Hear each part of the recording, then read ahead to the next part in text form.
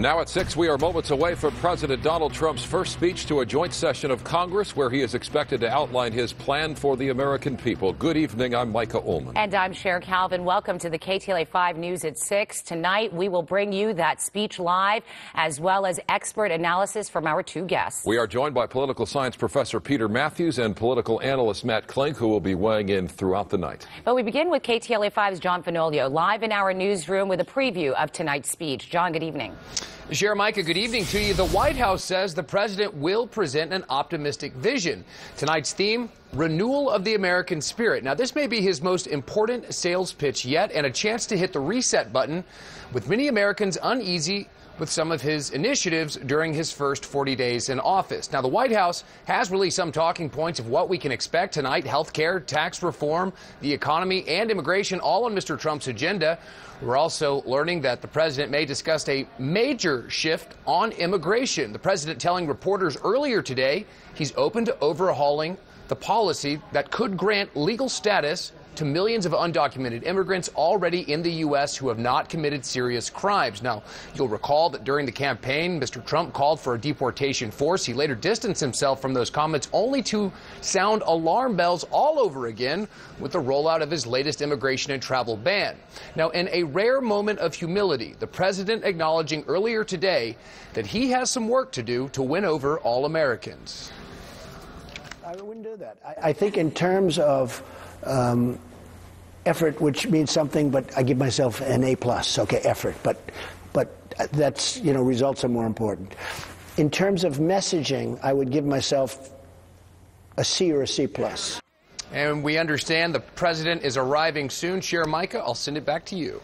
And as we await the arrival of the president and the announcement typically from the Senate Sergeant-at-Arms to the Speaker of the House, that the President of the United States is preparing to enter, we want to bring in our guests, Peter and Matt. The President tonight addressing most certainly a divided House and a divided nation coming into this speech with a 44% approval rating, which is decidedly low for such an early point in his presidency. Typically, we see somewhat of a honeymoon phase. Coming in 44%, very low. Among Democrats, 10%. What do you anticipate tonight? Well, Micah, the challenge that Trump faces is that he not only faces a divided country and a divided House, he faces a divided Republican Party. We're already seeing a pushback from the Senate and members of the House on certain aspects of the president's budget. So he is kind of in the firing line from all sides right now, which is kind of, I think, where he's the most comfortable. That's what he had throughout the whole primary and general election season as well. Yeah, well, days leading up to this, of course, the budget definitely a hot topic, and we're talking about $54 billion in military spending is one of them, and McCain a staunch critic about that, saying it's not enough. And some people say it's way too much, Right. because that's a 10% increase, and at this time we spend more money from the United States military budget than the next 7 countries put together. And we're wondering about how much that can continue when he's trying to spend money on infrastructure and other spending which needs money. And so you can't just take it from thin air or drive up the debt too high. There's a lot of controversy about that $54 billion increase. How will the president be received tonight? We all remember in 2009, Representative Joe Wilson screaming, "You lie," at then President Obama, as we anticipate the arrival and then the entrance of the president. Now, Matt, do you anticipate a Joe Wilson moment tonight? No, I think that the Democrats are going to be on their best behavior tonight, that they're not going to break the seal like Joe Wilson did and scream something out. My guess is that they'll sit on their hands and be super quiet, and that the Republicans will be the ones that are standing up and down. And we're referring to, of course, when President Obama addressed Congress in 2009, and Republican Representative Joe Wilson screamed, "You lie," when he was talking about, when President Obama was talking about health care. So we anticipate perhaps that the Democrats, as you mentioned, that they'll be a little bit calmer tonight. But there's a lot of contention nonetheless. I mean, he needs to get a broader spectrum of his audience tonight. And this is the first time that we're seeing him since the inauguration address a wider audience in the nation. Do we have the title of what they're going for, optimism here? Do we see that happening tonight? Well, half the audience are going to be Democrats who are going to be against him and very silent. And also they're going to probably they are bringing guests. who represent his constituencies who were hurt by him. The Muslim Americans, many Democrats are bringing immigrants, and the address for the president's response will be coming from a dreamer, an undocumented young person who's here. She'll be giving the Spanish language address addressed to the country in response to the president, too. Indeed, a House divided. And when you talk about the Speaker of the House, Paul Ryan, he, too, is under enormous pressure to notch some legislative victories for Republicans, and he has great challenges ahead. The conventional wisdom is he's got to have something on the president's desk before the end of March. Well, they're on a very, very tight schedule, Micah. They have to get health care reform done so they can move on to tax reform, and the longer they delay health care reform, it pushes that tax reform back, and then you start to run into problems with the economy, which then, if it's messy now, wait until if you're into the summer and they don't have tax reform. Let's talk about the guests that President Trump have here at Congress, here on Capitol Hill. We have a local connection, and this is Jamil Shaw Sr. He is the father of Jamil Shaw, who was killed in 2008 rather, and he was killed by an illegal immigrant. Let's talk a little bit about that and how the guests also play a role about what Trump will touch on during this speech. He's going to make a big point about deporting the criminal illegal immigrants, the ones who have been accused of a crime. But he may be shifting to allowing some path to not citizenship, but to some form of legalization as well. So he's kind of like waffling on which way he's going to go with the undocumented workers. With Jamil in the audience, though, he's going to portray that some of the undocumented people over here have committed crimes. You know, a potential pathway for those who haven't committed serious crimes. Who have not committed serious crimes. That's correct. Right. And then Micah and Cher, he also is going to have the family of a police officer who was slain, again, by an illegal immigrant. And also he's going to have Antonin Scalia's wife to try to drum up support for his Supreme Court nominee. The president takes the day as saying today that he will, quote, speak from the heart and talk about things he wants to do.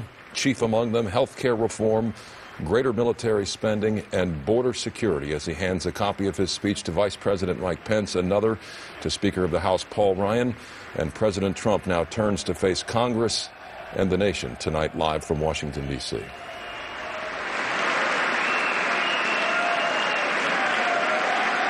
I am asking all citizens to embrace this renewal of the American spirit. I am asking all members of Congress to join me in dreaming big and bold and daring things for our country. I am asking everyone watching tonight to seize this moment, believe in yourselves, believe in your future, and believe once more in America. Thank you, God bless you, and God bless the United States. And there you have the first presidential address to the joint Congress there in Washington by President Trump. Very interesting, the tone that he carried. We are joined again by our political science professor, Peter Mathews, and political analyst, Matt Klink, as we kind of go through his speech that lasted about an hour and 2 minutes. Your thoughts on the tone of his speech tonight first?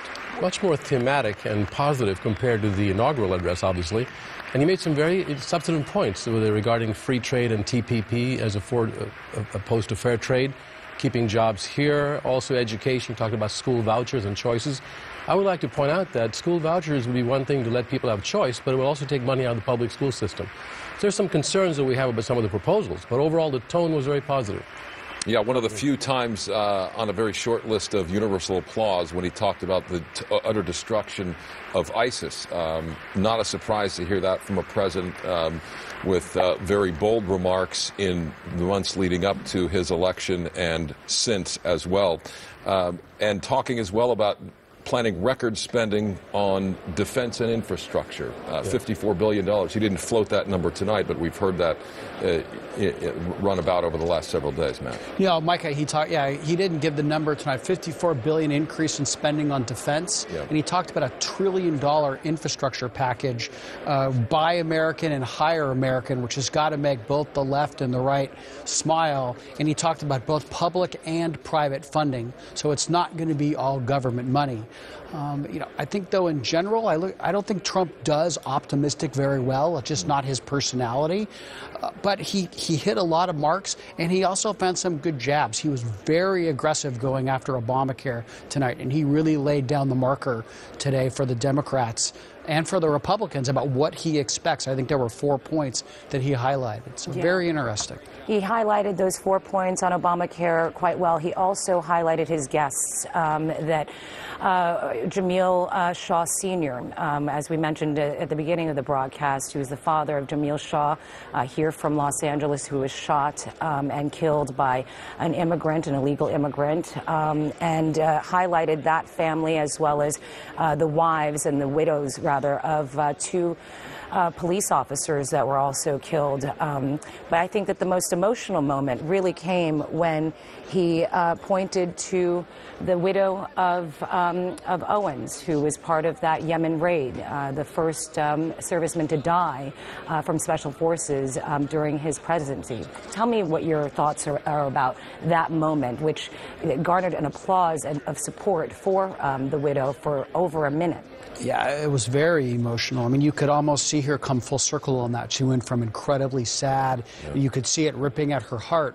And by the end of it, you could see her almost being uplifted by unanimous applause from both sides of the aisle. There was no one in their seats when that applause was going on. I mean, that is a minute and a nationally televised address. That's a long time. And to be sure, the applause could be heard from coast to coast as well, Peter. Certainly, and when you're applauding, a fallen soldier, it's very poignant. Yeah. People feel it from the heart. And the raid itself in Yemen there were problems with it at times, but still the fact that a soldier died and his wife was there feeling the hurt and pain, and so was the country with her, was quite uplifting. We are waiting the Democratic response, the official Democratic response from former Kentucky Governor Steve Beshear. Supporters of the Affordable Care Act have often pointed to Kentucky as a model for successful implementation of the law. Matt, you mentioned moments ago President Trump taking square aim at Obamacare. If we have that soundbite, let's roll it and get your reaction on the other side.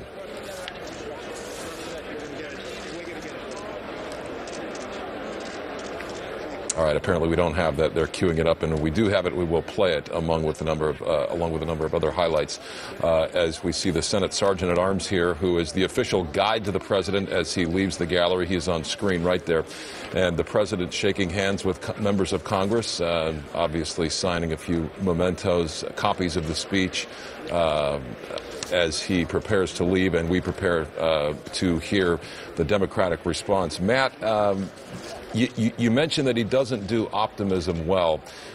His tone seemed a little flat from a neutral observer's perspective in the first few minutes of this speech, and he sort of seemed to find his groove maybe 5 or 10 minutes in where he felt more comfortable, appeared to feel more comfortable. Yeah, I don't believe that any American is going to confuse Donald Trump with Barack Obama, Bill Clinton, or Ronald Reagan tonight.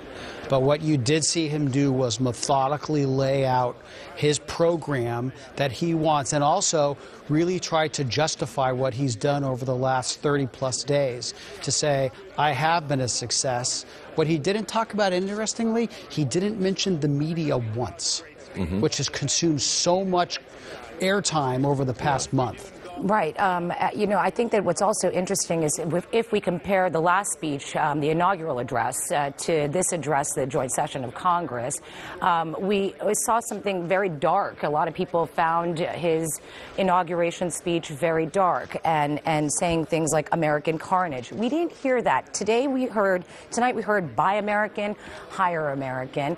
We also heard America is ready to lead, strong, proud, and free. Your thoughts on that? Well, he did mention a few things, such as the millions of Americans that are really out of work. Right. And he mentioned, I know for a fact that 62% of our workforce is employed. That's a very low workforce participation rate compared to like several years ago it was 65%. So that is something he mentioned. He mentioned the 43% poverty rate, 43 million Americans in poverty. So he's still not shrinking from saying that things have to be done. There's a lot to be done still here. The last 8 years has been slow in terms of recovery. He didn't talk about carnage. That's the good thing. And he didn't talk about fake news, He has to keep it an uplifting platform because now he's in charge. He can't keep blaming the past anymore. He's got to take it forward. And I'm interested to see what he talks about when he talks about fair trade instead of free trade. What does it mean by it exactly? That Mexico should accept more of our products? How about the fact that Mexican workers are paid so little that they can't even buy our products? So you have to raise the workers' wages in Mexico and other countries to be able to buy our exports. But is that a U.S. problem? He's not talking about that. That's not a U.S. problem. Well, wait a minute. U.S. recognized the party that was actually for free trade, not fair trade, when the election took place back in 1988. So the U.S. foreign policy does, in fact, influence which parties come to power sometimes. We should take the right side on that. Let's get back to Sure. Obamacare and the president putting a bullseye on that policy, that Affordable Care Act policy that implemented by the president. Very, very critical of it, mincing no words. Here's the sound. Obamacare is collapsing, and we must act decisively to protect all Americans. Action is not a choice, it is a necessity. All right. Action is not a choice. It's a necessity. And he has to drive that home. They are on such a rigorous schedule. They have to get Obamacare repealed and replaced before they can move on to tax reform. And he laid down his marker of what he wants, which is continuing to cover pre-existing conditions, which is already in Obamacare. But once you hit that, it deviates pretty radically. He talked about health savings accounts. He talked about block granting Medicare. He talked about basically using more of the market, tort reform. He talked about allowing people to sell insurance across state lines. Those are the meat and potatoes of Republican health care replacement plans that have been swirling around Washington, D.C. for the last 7 years that really haven't gotten a lot of attention. They can't even find agreement amongst Republicans. Right. That's right, because Obamacare was a Republican plan originally. We need a single-payer system, much more like the other countries that have half the cost of health care per person than we do, and yet you have them, Obama and both Trump, tinkering around the edges here, while the costs of health care go up in tremendous amounts of money, like as he pointed out. So you're going to have a much more efficient way of delivering the health care on a non-profit basis. Our neighbor Canada does it very well, actually, but I don't see too many health insurance companies that will support that. Vermont rejected it because it was too expensive, and the Colorado voters just defeated single payer. Anybody who thinks that the government can deliver better coverage at a lower cost is absolutely nuts. We do it in Medicare for the elderly right here. I would disagree. And that's what we're hearing. Medicare we have here. There's a very small window of time for them to reach agreement on this. Does it happen? No. I think that it's going to be, I think that I would be surprised if they get Obamacare done, or repeal and replacement of Obamacare within the next month. I think it's probably going to drag out, which means that tax reform will get pushed back until the third or fourth quarter of this year, at the earliest. Well, even President Trump was quoted as saying yesterday, who knew that it was so complicated, health care? Yeah, shocker, right? What a shocker. Everyone else knew it. Say, welcome to the party, Donald. Yeah. Welcome to the party. Something that was interesting that he mentioned in his speech was something new, and that was VOICE, the Victim of Immigration Crime Engagement, that he's ordered the Department of Homeland Security to create an office to serve American victims, and that office is called VOICE, which is what I just mentioned. You could hear the collective gasp from the Democrat side of the room when he announced that policy, and I think that it will be very controversial on both sides of half of America is saying absolutely it's the right thing to do, and the other half of America is saying, oh my gosh, this is exactly what we don't need. This is not uniting people, this is dividing people. Peter, does it light another fire? Absolutely, yes. And I think it's a very bad situation for Trump in that sense. He's got to unite the people and not divide them with these policies and proposals. The real problem with this immigration is that, once again, undocumented folks don't come here for the weather or for the great food that we have, which we do. They could stay in Mexico and other parts, but they come here for the jobs. And that's because of free trade and NAFTA, as Bill Clinton pushed through with Republicans, bipartisan support for free trade, not fair trade, not higher wages, not higher environmental standards, which we should have. And Trump should be talking about that. Do you want to take a look at the bite? Let's see how the Democrats reacted to that moment.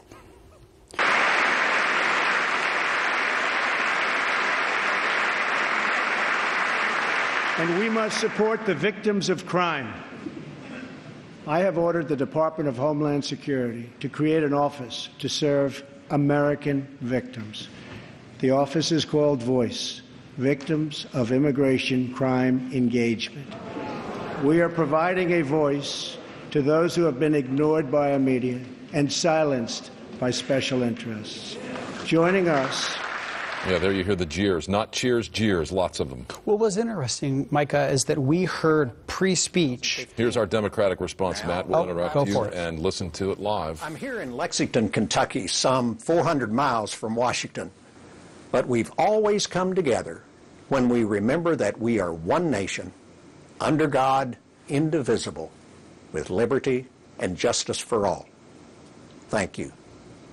They're the official Democratic response to the president's speech tonight. Former Kentucky Governor Steve Beshear. Interesting choice by the Democratic Party of speaker and of audience there, making a clear play for President Trump's meat and potatoes. Yeah, I was going to say that was a very Anglo-American room. There was not a minority. I don't think there was one minority in that background that I saw. A clear play to the Rust Belt states that Donald Trump won by many counts, surprising over them. So. Over Hillary. Okay, I'm sorry. That's all that we have the time for. We want to thank our guests. Thank you, Peter, for being here with us. Matt Klink again, also our analyst here on the KTLA News special edition of the first presidential address to a joint session of Congress. We'll have complete wrap-up and analysis tonight on the news at 10 and 11 of the president's address, as well as the rest of the day's news. Along with Cher Calvin, I'm Micah Ullman for all of us here at KTLA.